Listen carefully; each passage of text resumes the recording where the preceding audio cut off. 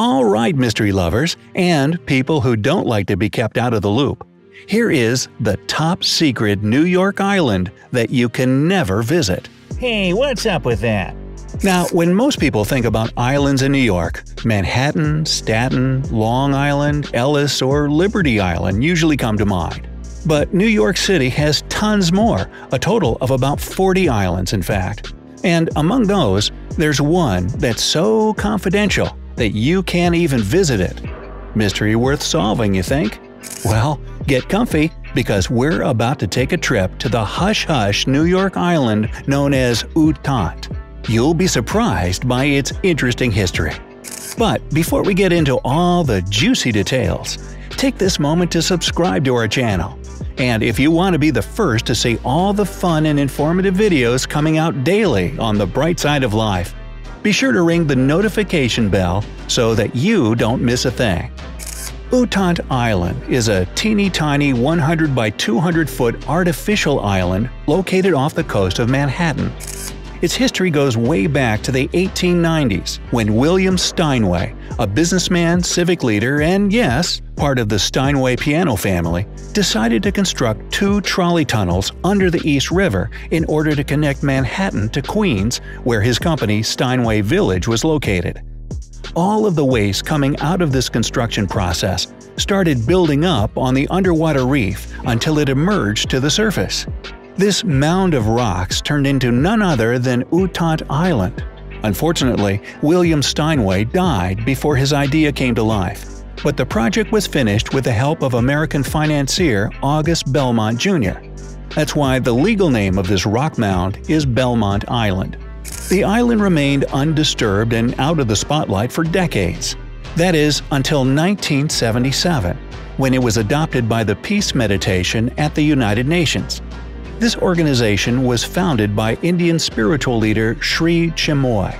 It included his followers and employees at the UN headquarters in New York. They unofficially changed the name of the island to U Thant, after the former Burmese diplomat and 3rd Secretary General of the UN, who was a good friend of Chinmoy's and had died just 3 years prior to the island's honorary renaming. But even though the Peace Meditation did so much for U Thant Island, making it greener and erecting a memorial oneness arch, they were still only allowed to visit it a few times a year. Fast forward 27 years, and this little atoll took the spotlight yet again. It was during the 2004 Republican National Convention, when local artist and filmmaker Duke Riley rowed a boat out to the forbidden place. Riley had previously traveled to a couple of other abandoned islands within the New York City area. But this time, he declared that this one, U Thant, a sovereign nation. He even hoisted a 21-foot flag on U Thant's navigation tower. All this happened in the middle of the night, but it still wasn't long before the Coast Guard apprehended the trespasser. They set him free a bit later though. I mean, no harm done, right? And that was the last colorful page in the history of U Thant Island. It's now turned into a protected sanctuary for migrating birds, including a small colony of beautiful double-crested cormorants. The Steinway Tunnel, the building project that created the tiny landmass in the first place, is a really important part of the New York City subway even today. Yet, of course, nobody is allowed to visit the seemingly insignificant yet oh so fascinating U Thant Island to this day. So there. But that's not all. New York has another closed-off island that's oozing with mystery. North Brother Island, just like U Thant, is currently designated as a bird sanctuary, but its history is a lot darker. The island was abandoned up to 1885, when it became the new location for Riverside Hospital. Riverside was at first an isolated hospital for smallpox patients, but over time expanded and started accepting sufferers of other types of highly contagious and deadly diseases, like tuberculosis and typhoid fever.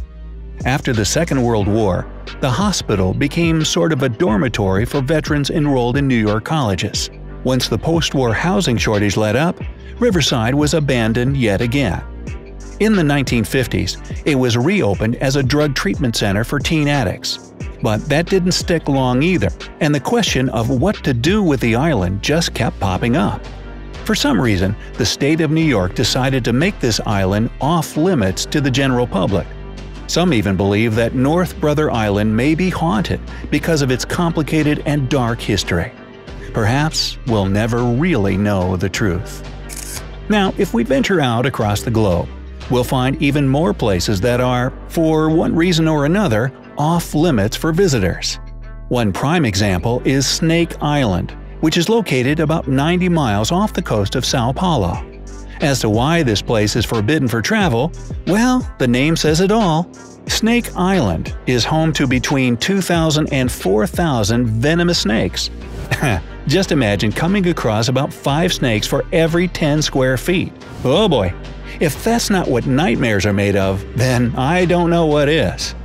The only people who are allowed to visit the island from time to time are scientists and researchers, given that they have plenty of experience when it comes to snakes.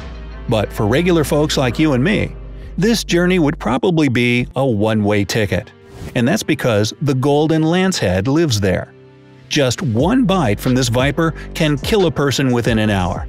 Yeah, this place won't be opening its doors to visitors anytime soon. There are other, even more mysterious places out there, like Heard Island. Ever heard of Heard Island? You can find it in the middle of the ocean between Australia and Antarctica. While it's hard to get there anyway, the Australian government decided not to take any chances and banned anyone from traveling there. So, what's with all the secrecy? The reasoning is way more beautiful than you think. Heard Island is home to animals that are totally unique to this area, and the Australian government wants them to live in peace without human intervention. Plus, there are 2 active volcanoes on the island, along with the tallest mountain in Australia. So what's your opinion on this? Is it better to protect such unique places from people, or to open them up for visitation and tourism? Sound off in the comments below.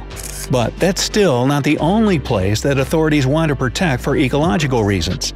It's also why Iceland's Surtsey Island is cut off from visitors.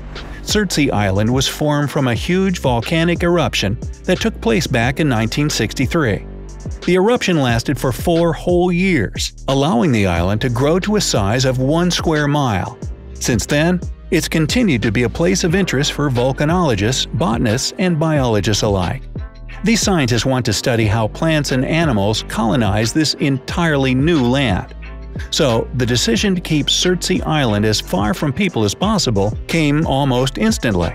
Everybody understood that humans can easily destroy the island's one-of-a-kind ecosystem, and this one-in-a-lifetime chance to study nature so uniquely would be lost forever. New species simply won't be able to grow if people were to live there.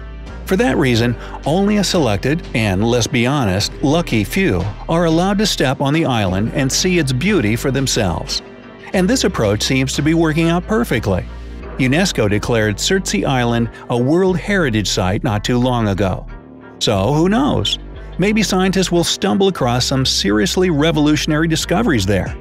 It's just a bummer that we won't be able to see a place so different from anything we've ever known. But hey, they're probably right. We just goof it up. So, if you could visit only one of these places, which one would you choose? Tell us in the comments section below.